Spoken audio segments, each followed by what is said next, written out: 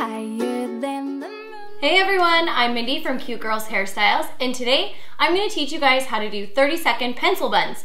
Now, since we're back to the school mode and we're getting things going, I'm going to use these trusty little number 2 pencils to show you all of the cool, quick, messy buns that you can do in school with nothing more than a pencil. Grace just isn't my forte. Now, for the first bun I'm going to show you, we're just going to do a basic bun. I am going to start by making sure I have a couple little wispies down in front so that it's not all too pulled back. And then I'm going to grab the remainder of my hair and just finger comb it back. Now remember, we're doing this as though we're sitting in school in class, so you're only going to use your fingers and your pencil. Now, when you get it positioned where you want it, I'm going to go ahead and start twisting and forming a bun like this. Then I'm going to take my trusty pencil.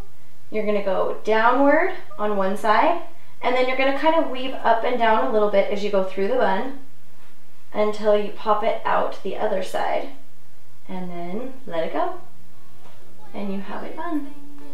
I do adore. For the second bun, you're going to take your ponytail, and I like this one kind of lower at the nape of my neck. I'm going to take my pencil and I'm going to lay it on the left side of my hair and wrap my hair around the pencil. Now if you have longer hair like mine, you're going to double wrap it, but if you have shorter hair, you can just do it once.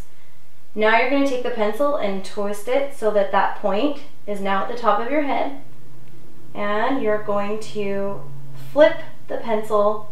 Make sure you don't scratch your scalp, and you're going to go down through your hair until you can almost feel the point coming out right there, and then you're going to release.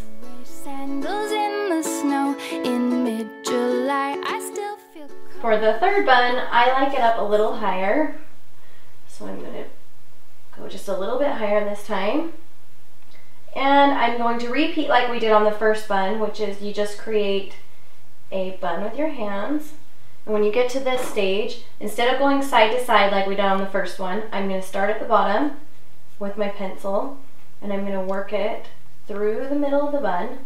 And when the pencil's up at the top, then I'm going to take it and give it a little tug to loosen things up, and then flip it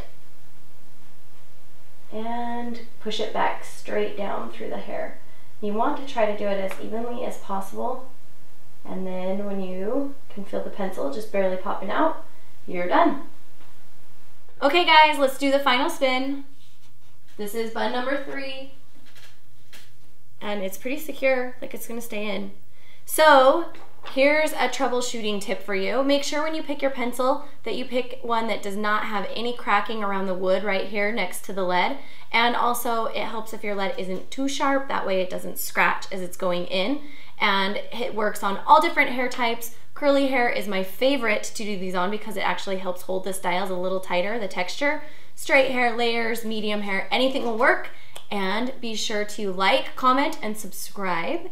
And by the way, did you guys know that we stay on our channel after we post for 1 hour? We call it our power hour, and we answer comments. So if you're ever in the mood to chat with us, jump on for 1 hour after the videos go live, and we're happy to interact with you guys. We will see you guys next week. Bye guys! To ignore when every little thing you do, I do adore. And when you have both sides all finished, so they look amazing, then you're just going to secure them with an elastic. Now I like mine to Adore.